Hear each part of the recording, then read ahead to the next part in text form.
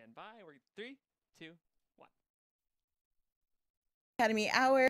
I'm so excited because this week we have our first ever assistant director in the hot seat telling us all the great things that assistant directors do and how they keep us together as a community and not spinning off the face of the earth. So stay tuned. Welcome to Popcorn Talk, featuring movie discussion, news, and interviews. Popcorn Talk. We talk movies. Hey guys, I am Joelle Smith. Pega Rad is out on commit. She's doing things. She has actual like human work to be doing. We miss her greatly. Hopefully she'll be back soon. But you guys don't have to worry because Tony Schwartz is here. Tony Schwartz is a producing staff at the New York Film Academy here in Burbank, California. I almost said my hometown, which was weird. Does NYFA have a campus there yet? They do not. We will at some point. If you're interested in cornfield and a place where two rivers converge, you know, check it out. A lot happening there. Tony, if people, you can just go check out Tony Schwartz's IMDb page, and you'll be stunned. You've worked on incredible, like, I don't want to say it, like, giant like boulders in the river of cinema, like running Michelle's high school reunion, but also like Firefly. Firefly was probably my favorite experience of my 25-year career. Well, yeah, we're gonna get. I'm gonna keep my composure. I'm gonna keep the nerd in check. We will talk about that later. Let's start off with the first question we ask every guest, which is, when did you know you were in love with cinema? When I was a small child. I loved movies, although I didn't have a desire to work in the film industry. That came when I was in college. My uncle was a dancer and then a choreographer and then a producer. So I was around and exposed to movies, and we talked about movies in the family. My mother was a stage actress, so I grew up, I was a theater brat. Grew up down in Orange County at South Coast Repertory Theater, wow. Where my mother was a member of the company. And it wasn't until college when I was a business major and wow. utterly miserable.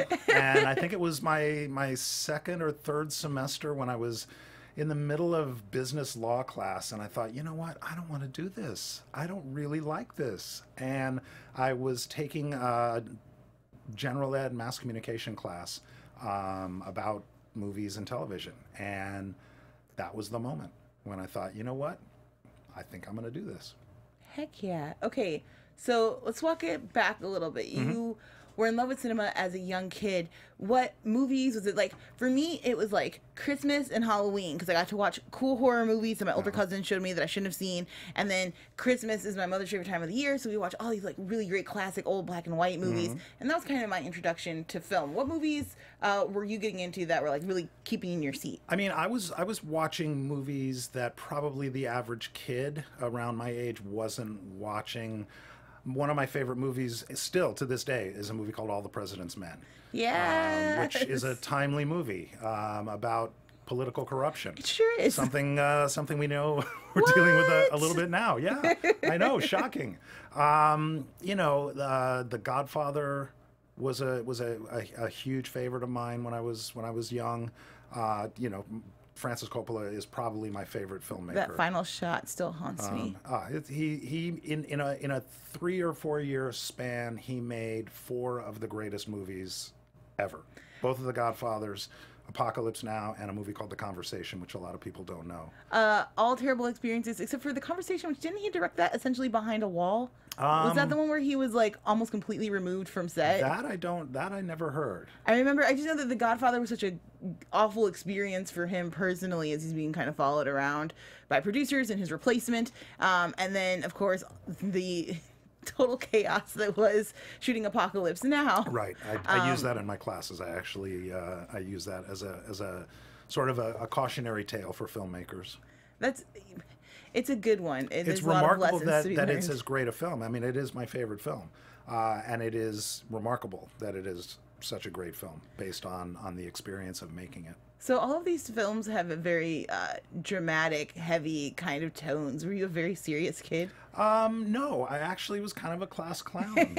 So maybe I balanced out the class clown with the serious movies. I love it. So in college, you're sitting in business class, which I would love to talk to you later about how that feeds into. I really don't. Which specifically how it feeds into assistant director? I feel like there's probably a lot of lessons to learn on the business end that might have helped. I mean, that's an interesting take because, yeah, I mean, you're an AD, you are really a manager. I mean, you are running the show from an administrative standpoint. You know, a friend of mine, actually one of my friends who teaches at NYFA, and I've known him for 30 years, said to describe what the AD does, the director is responsible for everything after action and before cut, and the first AD is responsible for everything else. So no pressure, guys. Yeah, no pressure. So many things. So how, when you go into film, are you initially like, yes, an assistant director, which would be one of the first times I've heard anyone like, yeah, I entered the film world to be an assistant director. I didn't actually seek that out. That sort of found me. It sort of happened. When I was in college, you know, I was making films. I was really interested in sound. You know, I mentioned The Conversation and Apocalypse Now, two films with unbelievable sound. Walter Murch, who created the sound for both of those films, a genius. Film editor, but also a genius with audio design. And I was working in the theater department at school.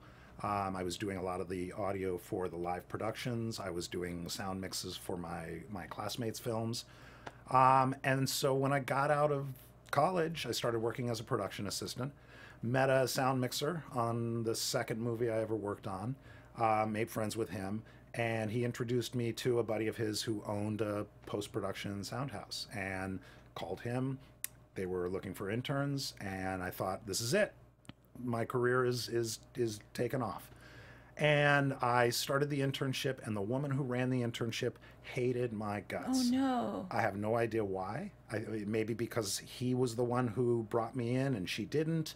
But for whatever reason, she made my life miserable during this 6-week internship period. Dang. And I got fired from the internship, which is pretty hard to do. It is nearly, it's your free labor. It's nearly impossible. Oh, my goodness. Needless to say, I was pretty devastated. And I was sitting at home in my apartment, just feeling as low as I had felt in a long time. And I got a call from a production coordinator who I had worked with on a film, and she said, I'm on a movie at Fox. Do you want to come work in the office? And when the movie starts shooting, you can go work out on the set with the ADs. And I said, yeah, I'm in. I needed a job. And Amazing. So I started working, and the first AD on the film took me under his wing. Is this Texas Chainsaw Massacre? No, this was a movie called How I Got Into College. Okay. And the first AD was a guy named Bill Scott, and he took me under his wing and mentored me and showed me what the first AD does and how important the first AD is. And he was such an amazing human being, just a wonderful man, great AD. And by the end of that film, I had decided I wanted to be an AD. I wanted to be Bill Scott. Wow. And so I love sound. I still love sound. But at that point, I was putting all my energy into being an assistant director. So when do you get your first like paid assistant directing gig? That was Texas Chainsaw Massacre 3. So cool. Epic film. A miserable experience. 6 weeks of nights shooting up at Indian Dunes in Valencia. So, oh wow. And when you shoot nights in Valencia, you're always driving in traffic. On your way to work, you're in rush hour. On your way home, you're in rush hour. For California, that's our own personal hell. And so it was 6 weeks of that. And I was working for a really tough first AD who was sort of, I think she sort of decided I was the guy she was gonna pick on, like I was gonna be her target. Okay. And so it was a pretty unpleasant experience, but I made it through, and I worked my way up from second assistant on that to second assistant director on some low budget films, One False Move, Nice. and then gradually worked my way up to first ADing and then also line producing. Okay, so I have to ask because I'm a total film nerd. Mm-hmm. I know that for the first Texas Chainsaw, they used a lot of like animal skins, Mm-hmm. like most of the furniture where everything was made out of human skin. It's really like pig flesh. Mm-hmm. And I hear that in the heat, of Texas when they were shooting the first one. That house got pretty rancid. Are we dealing with the same kind of set pieces? So because we were shooting nights, the whole story takes place at night. So we filmed everything night for night. So we were in the middle of summer, but at night in Indian Dunes, it cooled off. Nice. It cooled down. So we didn't really, I don't remember dealing with that. We had, you know, a very short night. If you can imagine, it doesn't get dark until about 8:30. And then it's light at about 6. So yeah, we wow. had about 9 hours, and that we also had to eat during that time. So this is all like run and gun then. Yeah, very much so. Yeah. I know for a lot of people, horror movies are the first movies they do. It tends to be a trend here, where a lot of our guests, the very first film they work on is horror. What does doing horror productions kind of prepare you for like larger, bigger budget sets? I absolutely loved working on horror movies. I worked on a few. Texas Chainsaw, I worked on a movie, a Wes Craven film called Shocker, which was a really great experience. Was it the one Wes Craven film I haven't seen? Working with Wes was really special. He's such a, I mean, we just lost him, but he was a really wonderful guy to be around. Just a lot of fun. We would go bowling, and he came out and bowled with us. What? Yeah, he was a really down-to-earth guy. I always loved horror movies. For one, you know, you're dealing with guts and blood and gore, and you know, if you've worked on a horror movie, you know, it's cherry syrup and ground beef, and it's, you know, it's a little gross when you're got your hands in it, but you know, it takes some of they're not scary at all. They're really fun, and you just I feel like you bond on those kinds of movies. You know, you're laying around, you know, the actors who are laying around in a pool of blood for 10 hours a day. I feel like especially low budgets shot during the summer tend to have like a summer camp feel A little bit about them. Movies in general, you know, have that feel. You know, you're thrust together, you know, for long hours for, you know, 2-3 month stretch with a group of people, and you hopefully find that bond, and you discover the love in that group. And that's a really great experience. Sometimes you don't, and then you can't wait for the movie to end. Gosh, those are harrowing experiences. It can't end fast enough. But you can learn a lot from those experiences too. Absolutely. So let's talk a little bit about transitioning from film to television. I know, like, for directors and writers particularly, the jobs are essentially the same, but also vastly different. Is that the same true of an assistant director? You know, so ADing is ADing, whether you're on a film or you're on a TV show. The responsibilities are the same for the most part. The job description is pretty much the same. The difference is in your relationship to the director and to the producer. In movies, your alliance is a little bit more to the director than the producer, although it depends. It always depends on who the director and who the producers are. In television, episodic directors come and go, and so you are really working for the producer. And so your job on a TV show is to help that director who comes in and generally knows the show. Sometimes they know the show really well. A lot of times we'll get directors who come back and they know, and they really do know the show. But a lot of times directors come in and they don't know the show, and they really lean on their ADs and their crew to help them through, you know, in terms of dynamics. You know, that's a really important thing when you're on a TV show that's been shooting for a while. There's already a fixed crew dynamic and set dynamic. Got it. And, you know, with the cast and with the crew, and a director comes in and they don't know any of that, so they really look to the AD to say, hey, you know, tell me about this show. You know, who do I have to look out for? What's the dynamic on set? What's the tension like on set? And that's where we really can help. So you guys are kind of like, gatekeeping is the wrong word, but I know like the cinematography crews are rolling over. You're just essentially the leader, like the point person for the entire set then. Yeah, I mean, you know, on TV, there's 2 ADs. We alternate, so one is prepping while one is shooting. That makes sense. And then sometimes there are 2 DPs, but a lot of times there's only 1 DP. So the second is actually the glue, because they're on every episode. Oh, wow. And so you're talking to the second about what just happened on the episode that you were not on because you were prepping with somebody else. And then, so because you got to deal with some of that tension or some of that stress. Let's pause here to talk about the distinctions between each like kind of tier of directors. So a second assistant director. Yeah. What is their role on set? Their role is really, in most cases, to support the first AD. They're the ones who are going to be on set right next to where the first AD is. The first AD is at the camera. That's you're focused at the center of the set, which is the camera. Second is sort of out on the periphery, helping get information to people, keeping the set quiet, wrangling people, making sure everybody knows what's going on. The first AD is feeding information to the second, feeding information to everybody on the radio. You know, this is what we're doing now. The next shot is this. We're 2 shots away from moving over to this set. Make sure everything is cleared. Let's make sure the props are on. You know, it's a constant flow of information. The second assistant director, sometimes you don't even see the second AD on set. Maybe comes once to talk about the preliminary call sheet, and then maybe at lunch, maybe a little bit after lunch, and that's it. Second AD is dealing with tomorrow, making sure all the arrangements for tomorrow are getting organized, coordinating with the production office, dealing with all the department heads, getting information, manpower. And so, and it's an incredibly important job, but you're not on set a lot. You tend to be on the periphery, you know, the outer edges of the set.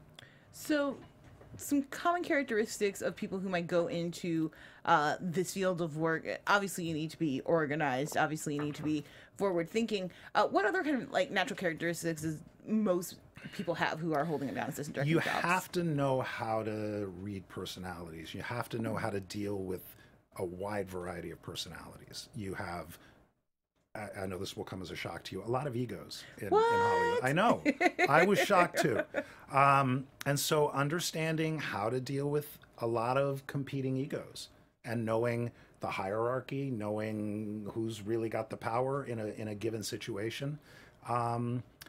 You know, the other thing I think that's really important, a key characteristic of a good AD is whether you're feeling that pressure or that stress or that anxiety or outright fear that you are not going to make the day, you got to hold that in as much as you can, because the crew sees that and they feed off that. So, you know, if you can keep your head about you while those around you are losing theirs, you know, the Rudyard Kipling poem, I think I quoted it relatively closely.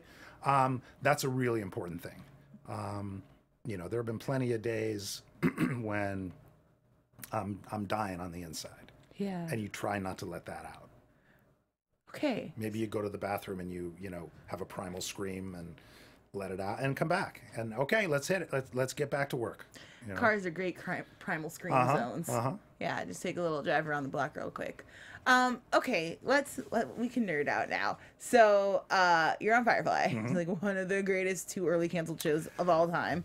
Absolutely. What you said earlier that you loved was one of the greatest experiences of your career. What specifically made it one of the best experiences? Well, aside from the fact that it's just a great show, just unbelievably great show. Joss Whedon is such a talented writer, and he's a brilliant guy. I think the thing that made that show so special, the crew was wonderful, but anytime you're on a show where you have a #1 on the cast, like Nathan Fillion, he sets the tone for everybody. Sure. And he was absolutely one of the most unbelievably great people to work with. Yay, that's so wonderful. You could not get him to leave the set. Like, Nathan, we have stand-ins. No, I'm okay. All right, well, you got to shut up.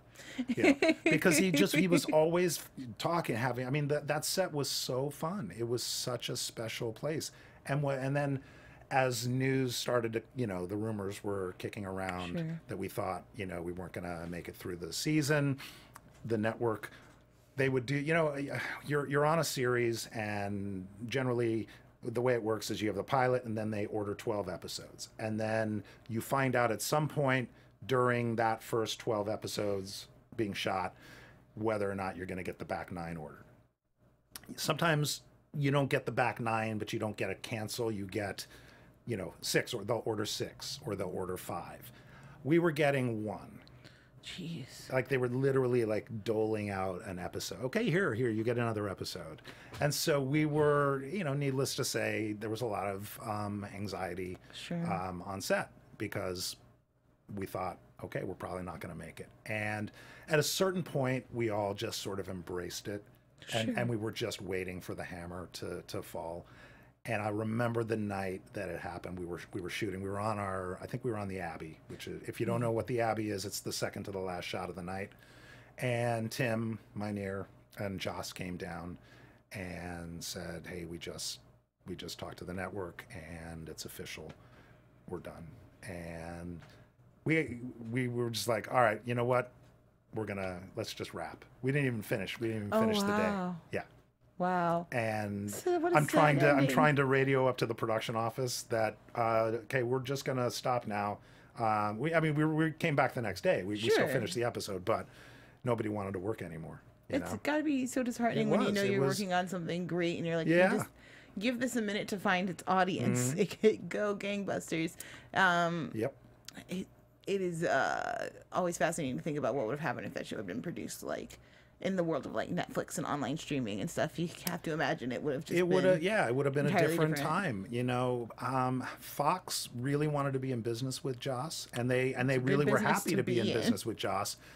That was the first thing. He had just signed an overall with Fox, and that was the first thing that he decided to do. They freaked out. They just panicked about it. They couldn't figure out what it was. It's a Western. It's a science fiction. What are we doing here? They didn't know how to promote it. They stuck us on Friday nights. Oh, boy. They wouldn't Death air the sentence. pilot. which was so confusing. Yeah. So the pilot ended up airing, I think, in Third the or something? No, I think it was even later. I think it might have been the 6th or the 7th episode. What are we even doing, Yeah, guys? yeah. The thing that introduces you to a... That was when we were doing episodics, too, Yeah. and everyone was confused. It's like, well, an audience won't care. Week to week, yes. Yeah, I mean, I was involved in another show like that, Freaks and Geeks. Oh, Another one.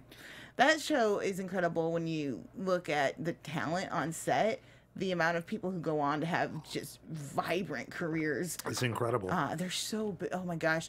I believe it's on Hulu right now. Look at all the baby faces. Like, it's Seth Rogen is there, James Franco, Busy Jason Phillips, Segel, Jason Linda Segel. Cardellini, Oh my gosh.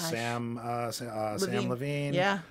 Jonathan Daly, It's just Martin Starr, incredible production. Martin Starr. Rashida Jones. I always pass up Martin Starr in that cast, but he is brilliant. He is on Silicon Valley now. He's Yeah. wonderful. Rashida Jones had a 2 or 3 episode arc on that. Shia LaBeouf Oh my god, came what a on and baby. did 1 or 2 episodes. Who else? It'll come to me. I'm drawing a blank. I can't remember. Oh, Ben Foster. Oh my gosh. It front to back incredible. Again, canceled way too soon. I guess I just want to ask you, like, walk me through a day of either Freaks and Geeks or Firefly. Like, how does your day start and where does it end? So Firefly was a unique situation because we were almost entirely on stage. We were so episodic television, hour long, generally 8-day schedule, 8 days of shooting, and we were generally either 7 on stage, 1 out per episode. Sometimes we didn't even leave the stage. So that we had a little bit of leeway and latitude in terms of getting our scripts early, which we never did. First day of prep, so I would finish my episode and I would go up to the UPM's office and say, all right, am I coming in tomorrow? And he'd say, no, we don't have a script. Call in at the end of the day and we'll see about the next day. And so I would generally get 4 days off at home, paid, sitting around, which was great, except then on day 5 of prep, you would get half of the script, you'd get an outline, and you have to schedule, you have to map out what you're going to do with half of the script. Oh God. Now, if you're only on stage, you have a little bit of freedom. You can leave a set and come back, and you're not You're killing not trying yourself. to secure a location. Yeah, exactly. And so that's what we did. I would schedule what I had, and sometimes we would start shooting, and I wouldn't even have a complete script. And then I would get the rest of the script the first night, after the first night of shooting, and go home and break it down and map out the rest of the shoot. So it was challenging from that respect, but as I said, unbelievable crew, unbelievable cast, and you just loved being there. It was just like one of the greatest experiences that I had. So tell me, how do you get into teaching after all of these incredible experiences? ADing is really hard on your personal life. It's hard on your physical life. You know, the amount of time you're on your feet, the lack of sleep, the amount of pressure that you are under. You know, I always tell my students that the average life expectancy of DGA members is 56. I'm second guessing being a part of the union now. What? So I'm 55 now. I'm gonna be 56 next month, my God. and so I'm getting close to being on borrowed time. No, in all seriousness, you know, that was one of the things that I was thinking about as I was approaching my 50s. And I have small children, and I wasn't seeing them. My kids are now 13 and 10, and I wasn't getting to see them. I wasn't able to be around them, and it was a tough decision. It was a tough decision because I absolutely loved what I did. I wouldn't have done it had I not loved it. But I think it was the right time, and teaching happened kind of by accident. Back in 2007, the writers went on strike, and the town shut down for about 6 months. I remember. And so there was nothing to do, and I took that time I started getting together with a buddy of mine, and we started developing ideas and working on stuff of our own. And so we've I've got a feature that we're trying to get back off the ground. We had to shelve it for a while, and I'm working on some TV ideas. And so I'm still doing that, but the day-to-day production, I just thought, you know what, maybe it's a good time to take a step back. And for one of the features that we were developing, we were consulting with a guy named Adam Feiner. Hey, Adam Feiner, yeah, who introduced me to then film department chair John Terry, and I started, my first semester. I'm coming up now on my 6-year anniversary. Wow. But I was teaching 2 classes a week, and that just kept growing, and I was pretty much full time after almost 2 years. Then I was the producing department chair for a couple of years, and then decided I wanted to get back into the classroom. So stepped back down and just teaching full time. So we have time for one last question. I want to ask you, for students looking to go into assistant directing who maybe even haven't started school yet, is there anything that they can be doing now to start preparing themselves for that life? Other than just getting the experience while they're in school, get on set. You know, one of the best ways to learn how to be an AD is to just get a really good sense of how a set operates. Watch the process. You do that, I started out as a production assistant, and that's, again, a really great way to learn how the industry works. You know, I PA'd on 3 or 4 features. I got to PA on some really good features. I was a production assistant on Steel Magnolias. That's incredible. And went on location. It was my first time on location. So 3 months on location in Louisiana. Wow. I learned a lot. You make friends with the ADs and show them that you are eager to learn, and do whatever job you get with a smile and a good attitude. It goes a long way. ADing is a tough job, and so start on small projects, work your way up. You know, get your bearings on a 1 or a 2 day shoot. You know, just getting comfortable running a set, and then getting comfortable organizing the shoot, and it just keeps expanding. And ADing is ADing. You know, the job is the same whether you're on a $50,000 short or a $500 million feature. You know, the job is the same. You just have more tools and more people that you have to deal with, but that's a good and bad. So get out there, start practicing, make movies with your friends. Tony, thank you so much for joining us today. This was incredible, and I learned so much. I had a good time. Thank you so much. Guys, next week is Thanksgiving, so we're going to go be with our families. But join us the following week. I believe we're going to have Peter Rayner coming in talking about some of the best holiday films of all time, so it should be a lot of fun. Thanks for joining us, and we'll see you guys next time. From producers Maria Menounos, Kevin Undergaro, Phil Svitek, and the entire Popcorn Talk Network, we would like to thank you for tuning in. For questions or comments, be sure to visit popcorntalk.com. I'm Sir Richard Wentworth, and this has been a presentation of the Popcorn Talk Network. The views expressed herein are those of the hosts only and do not necessarily reflect the views of the Popcorn Talk Network or its owners or principals.